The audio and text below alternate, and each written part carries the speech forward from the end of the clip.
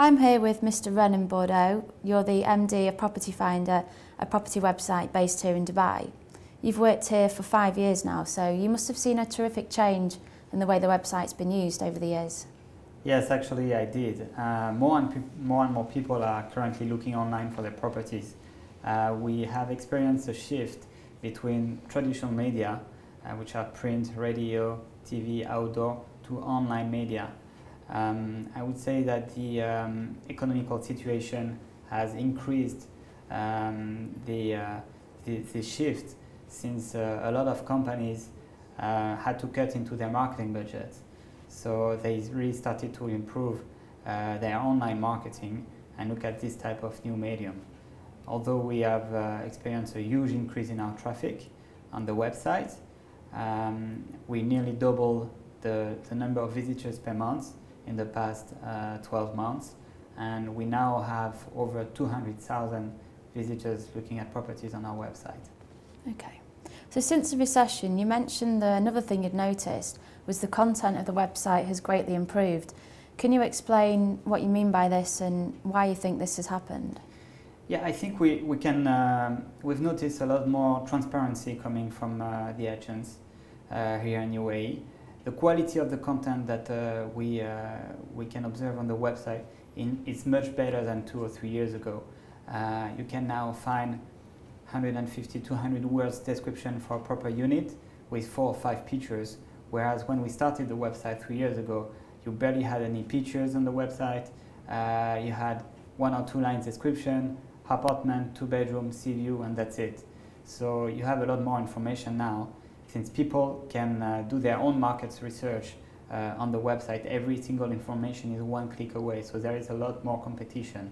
We had about maybe 15 to 20 real estate companies advertising their properties online when we started up. We are now close to 200 real estate companies, so a lot more competition on the website means we need to improve the content of the listings. And what have you noticed in terms of the market? It's become much more of a buyer's market now, hasn't it? I would say that we have about 1/3 of our traffic now is going to the sales properties. 2/3 is still going to the rentals. We've experienced changes in some trends of the market now for tenants. For instance, we launched a new service which is called Make an Offer, where because you have a bit of margin for the negotiation of your price, it can be if you want to buy a property or if you want to rent a property. So we provide direct consequences from this shift, that we basically offer the opportunity for a potential tenant or potential investor to make an offer directly to the broker if he's interested to buy or rent a property. And are brokers quite happy to take a lesser offer? Depends on the margin of negotiation, obviously, but if you have a reasonable offer between 15 to 20%, maybe below the market price or 10% below the market price, then I'm sure the broker is willing to consider it. What about the number of checks? I know that they've gone down to maybe 2 checks a year. Are they coming down more and more? We can see now some offer on the website with 12 checks. That's something that's never been seen before.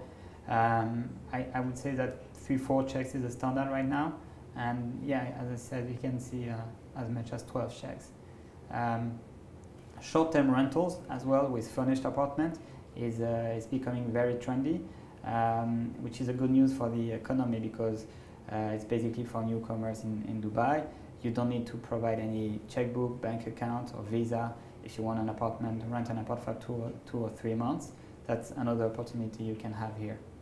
Okay, the cheapest 2-bed I could find when I had a look on the websites was 60,000 in the marina. Okay. With all the new units you see being built in the marina, how low can prices go? Okay, from what I understand, we're expecting to have 35,000 units coming on the market in the next 12 months. Obviously, this is going to be dispatched in different areas. Without being specific on the marina, the trends you can see is, for instance, like people are moving from a smaller units to a bigger units. You can move from a 2-bedroom to a 3-bedroom. This is due to the drop in the market prices. But you also can experience people moving from, let's say, Sharjah to like international city, for instance. So we've noticed that some areas such as international cities or discovery gardens are becoming more affordable for a greater part of the population. And so those people, if they are moving from those areas, people from Sharjah are moving basically to discovery gardens or international city, which is closer. And then there is a shift, basically a transition, a migration within the city. In terms of, nobody can really say what's going to happen in the next 3 or 4 years in terms of prices. Personally, I don't think that's going to drop much more.